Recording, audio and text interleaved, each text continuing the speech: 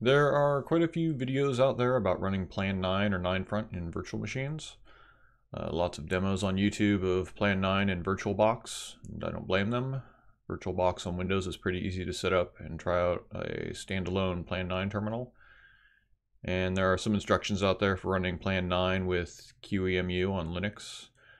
But my sympathies lie elsewhere, so I'll do something a little different. I've been a pretty regular user of FreeBSD since release 4. When I want a box to sit quietly in the corner and do some Unix task with no surprises, FreeBSD is what I go to. The documentation's great. They strive to make upgrades as smooth as possible. They've done a lot to integrate ZFS, which makes managing a file server a breeze. And now FreeBSD has an in-house virtualization system called bhyve.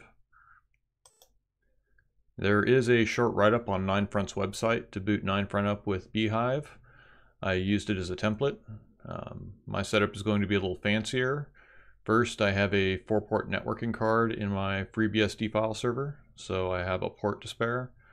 So rather than deal with setting up taps and stuff, I'm going to do a straight PCI pass-through of one of the network ports. It's an Intel card, and 9Front supports it.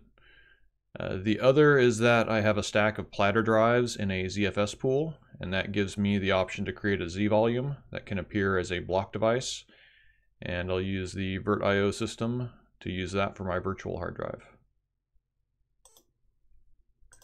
For PCI pass-through of the NIC, I first had to tell FreeBSD to leave it alone. That's with this little option here. I also had to add some stuff for working with an AMD CPU, so it's a little extra thing for FreeBSD. The example on 9front.org has both a start and a stop script.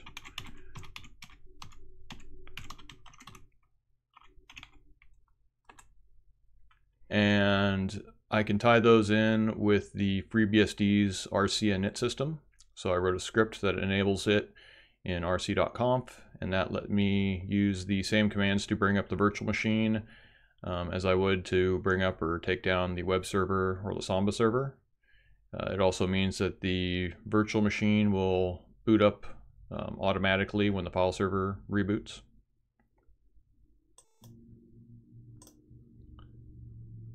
So let's see, this will be the script I use to initially install the 9Front on the server.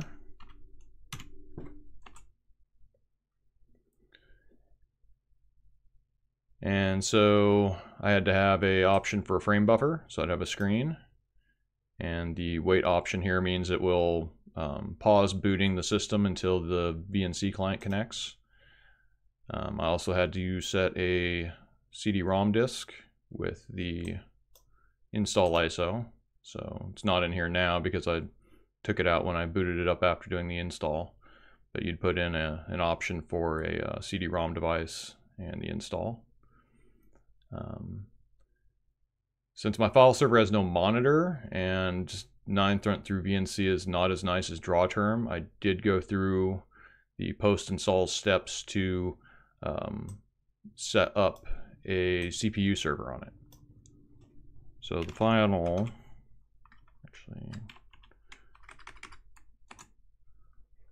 so this is what it now uses to boot up. It just has the hard drive, which is pulled in from the Z volume here.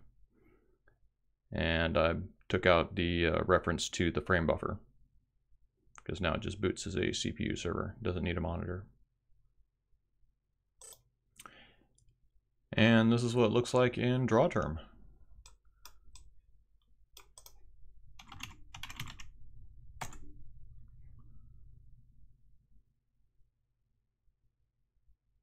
So we can see here, can see the AMD CPU through there.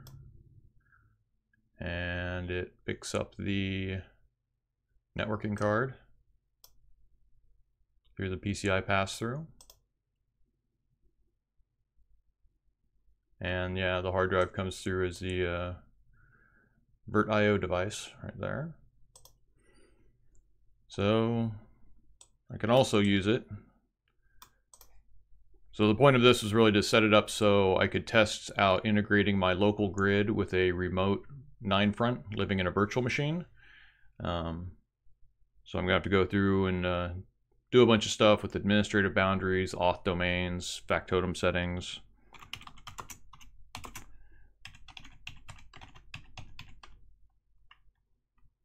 But for now, it is possible to dial in to my into my local grid.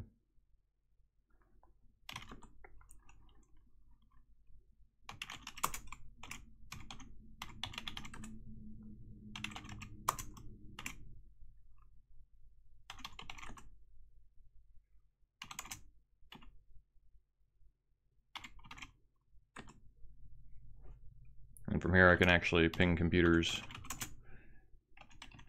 inside the grid. Well, I can actually use their names too. But anyway, so something new to mess with, and hope you found it helpful, and in the meantime, have fun.